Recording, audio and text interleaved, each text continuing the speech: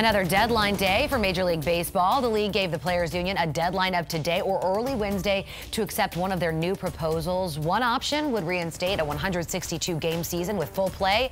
If a deal's not done, it will mean canceling the second week of the season.